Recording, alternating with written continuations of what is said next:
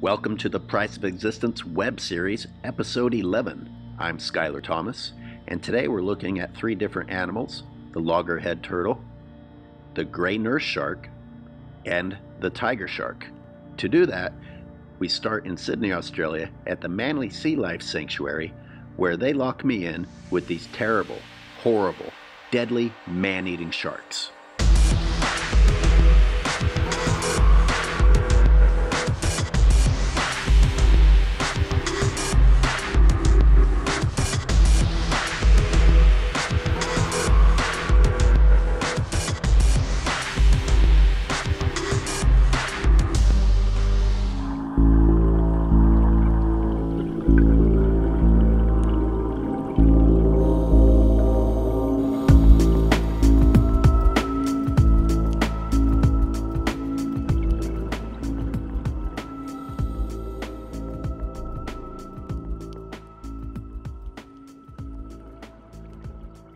We could build up anticipation for the rest of the episode like Discovery Channel, building on fear in the anticipation of coming face to face with this deadly predator.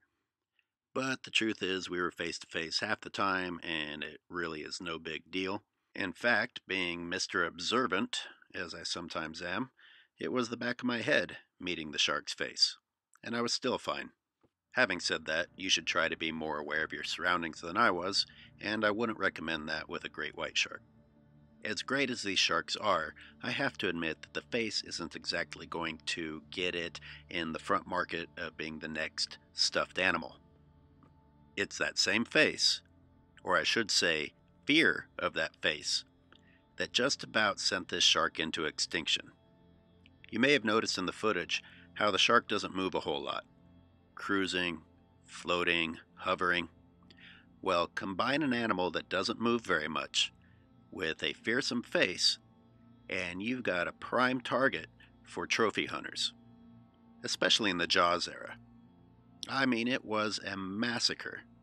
You're talking about people just swimming right up next to these sharks and blasting them in the head, then going back on land and showing everybody that they're ridding the ocean of these terrible threats to mankind that to date have not posed a threat to man ever.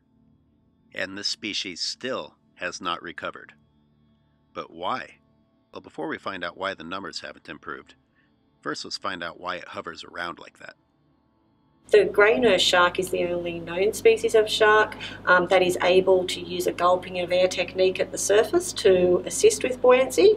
By gulping air at the surface, this enables the shark to sit motionless in the water.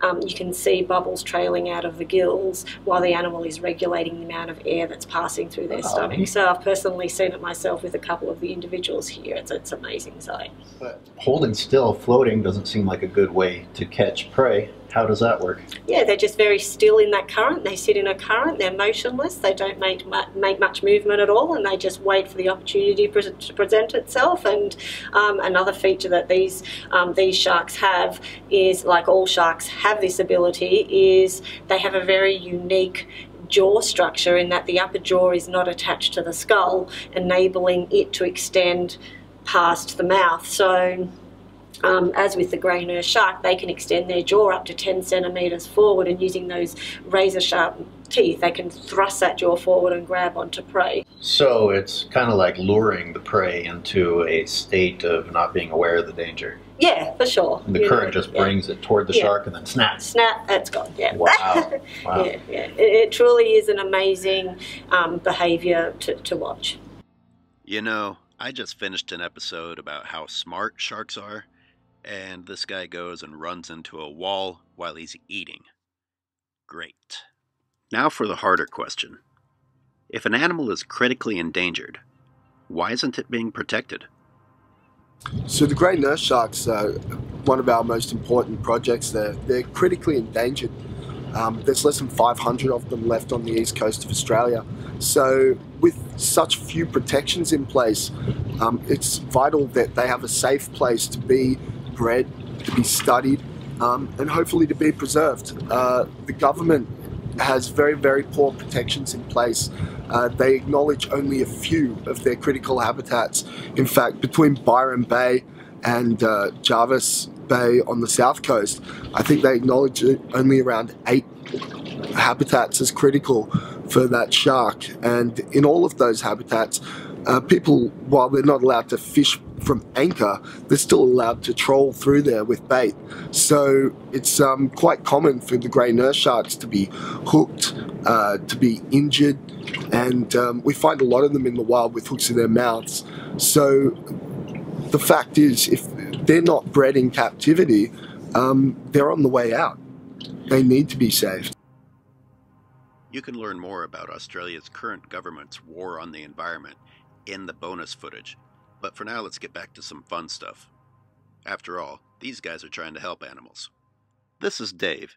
He's super cool, but I didn't understand his behavior, so I got a little nervous when he would spin around and stick his head in areas that made me a little worried, especially when he opened up his mouth. But turns out I had nothing to worry about. Tell me about the behavior of the turtle. So Dave's spinning game. So that's the spinning game is something you'll see turtles do either to bond, especially even during mating. Typically what they'll do is one turtle will come in, kind of slap the shell of the other turtle, and they'll throw themselves and just spin like a top on the spot. And the other one will indulge in this, and then they're spinning around each other. Our turtles have really come to appreciate us in the aquarium, and you know, they love a scratch, they love a cuddle, and if they think you're a good bloke, they're going to want to play the spinny game. So what was happening when you were rubbing Dave's shell there, in between each segment of his shell is where they grow apart. You know, it's how the shells are able to grow with them, and in those lines, any kind of like algae or growth that gets in there causes them to itch. So when you're rubbing it, that's just like a dog getting the best scratch of his day right down on the back. He's absolutely loving it, which makes you the next best friend, and that means let's play the spinny game. So, what's my excuse for bringing tiger sharks into this? Well, we've got a tiger shark and turtle interaction. Many of you probably already know that tiger sharks have teeth and jaws that can saw right through a turtle shell, but the turtle has its tricks as well. I was fortunate enough to meet Randall O'Rouse, the founder of Protoma, who shared some incredible footage with me from the Cocos Islands. Well, the tiger shark doesn't always win. You know, the tiger shark has to hunt down these turtles, and turtles also have strategies to avoid getting eaten, because otherwise, you know, they'd all get eaten. Right. So what we're seeing here is a real interesting strategy of the turtle. He's actually using 2 strategies to avoid capture by the shark. So, for instance, the shark comes here with his mouth like this horizontally, and there's a turtle out here. The shark can easily bite onto this turtle and bite right through it like a cookie. But as we can see here, what the turtle does is it turns sideways and it shows its shell to the shark, and he uses it, literally speaking, as a shield. So the shark can't bite into the shield. He can't open his mouth wide enough to bite into the vertical big broad surface. Right, and he just can't get into it. You can see how he's trying to. So the shark retreats, and he's doing a second attack, and then we can see the turtle doing strategy 2, which is getting close to the shark so the shark can't close in. The shark can't turn sharp enough to catch the turtle. So that's why they keep on going in circles, because, you know, that's the turtle's way of trying to get away. All right, that's it for today's episode. You'll want to tune in again next Sunday as I look at 3 more animals in the food chain: the white shark, pinnipeds, and orcas. And if you didn't get enough of a shark fix today, you can always check the bonus footage links in the description below. See you next time.